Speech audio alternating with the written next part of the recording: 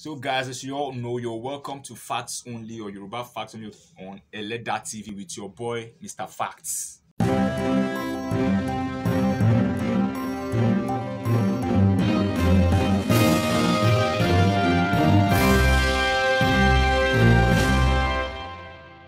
So today we're talking about one of the Asia, the one of the ancient Yoruba kingdoms that we have. It is in Osun State. I guess some of you must have guessed it. We're talking about Ile Ife.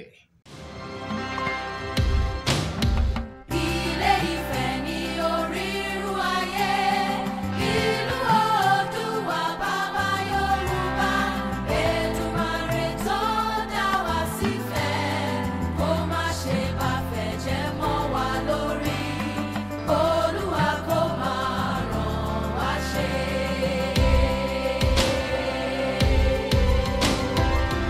Ìfẹ́ òye ẹ̀jìgìrì, ẹ̀jìgìrì kẹ́lẹ́ ìfẹ́ ká, olórí ayé nífẹ̀ òye, àmúra láti tẹ̀síwájú, ọ̀rá ń fẹ́ onílé iná, Oòduà àwẹ̀bìrì jáwọ́, ògbólérí wo fi rúbọlẹ̀,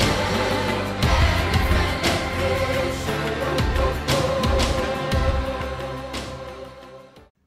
Yes, Ile Ife is an ancient Yoruba city in the southwestern part of Nigeria. It is dated back around 500 BC. That means the city of Ile Ife, I know it is still a town, but Ile Ife has been in existence since 500 BC, way before Christ. I wonder how they lived then, if they were still wearing leaves, or maybe they were naked and sampling each other's whatever. Okay. And it's the oldest Yoruba city. It is presently the part of Osun State, and it's home to Nigeria's most English, forgive me, prestigious university, Obafemi Awolowo University. I wish I went there, sure.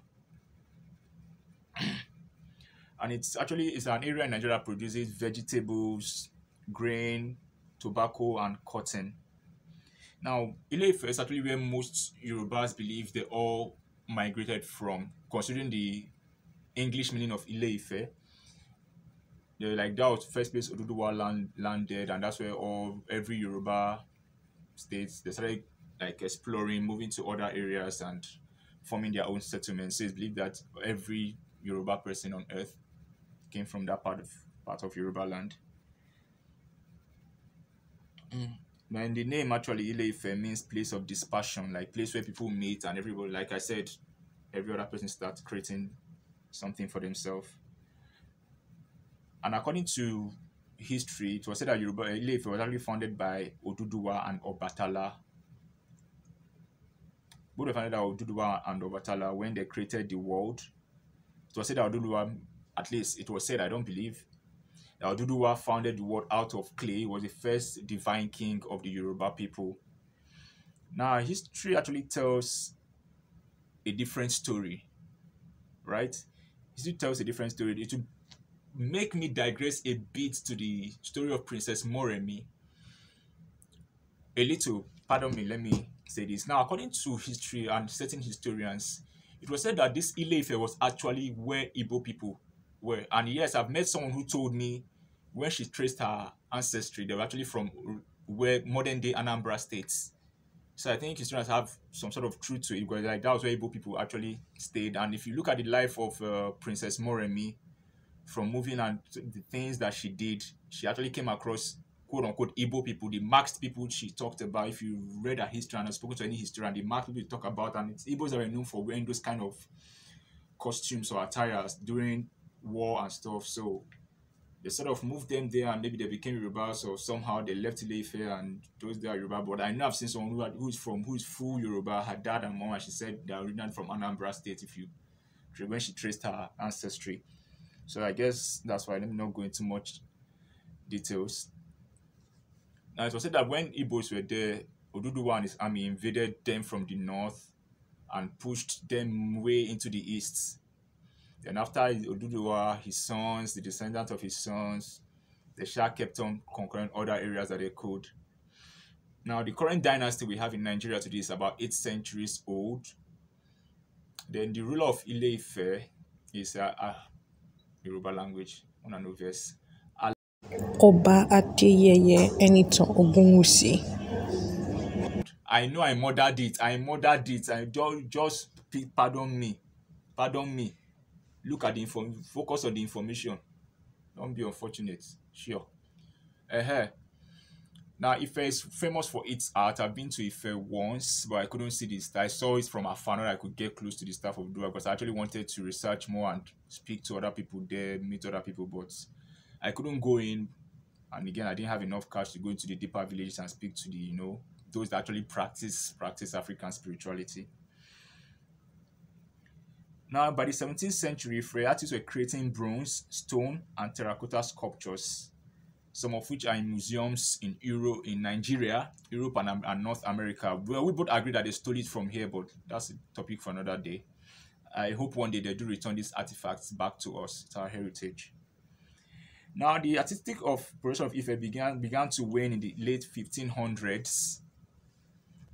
Producer has a question. Okay. So there is talks that some countries are returning artifacts that were stolen from Africa. Yes. So how true? Yeah, they have been saying that, but UK hasn't returned. Germany hasn't returned. Some countries in Europe haven't. Some countries in North America haven't. And as a matter of fact, yeah, that reminds me too, like Brother said, remember the story of Olukumi? In Cuba today, there's a festival they celebrate. It's highly likened to the Yoruba festival that started in Ile Ife by a woman who was kidnapped and taken there to that part of the world, which is Cuba today. She taught them and she finally escaped, but she had already taught them most of the Yoruba culture. And if you research it, you're not going to find Olukumi. What you find is Lukumi or Lukuma. I don't know how they pronounce it in Cuba. But if you see them actually do that festival, it's the same thing as what Yorubas do in Ile Ife today. Yeah, so that's that. Now, finally, like I said, their artistic program began to wane in the late 1500s as political power and wealth shifted to neighborhood kingdoms such as Benin and Oyo. Remember, after they shifting to the Benin Empire, the Oyo Empire started waning because people had to move. They needed to trade to make more cowries then. I think they use cowries and not money. Now, one of the major things in Ile Ife today is the University of Obafemi Awolowo University, which was founded in 1962. And it was restructured to its present name on May 12th, 1987. And one of the major nationalists to come out of Ile Ife is late Chief Obafemi Awolowo. So that's what I have on Ile Ife. I wish I could actually talk to more guys, but unfortunately, it's capital intensive. So if you have other information to add, please let me know in the comment section. Talk to your boy, Mr. Facts. Tell me what you think. If you think I'm talking rubbish, let me know. I won't block you. I'll just smile and tell you to do your research too. If you think I'm making sense, give me a thumbs up, like this video, share it so people get knowledge. I mean, spread the knowledge. It's all love. I'll see you in the next video.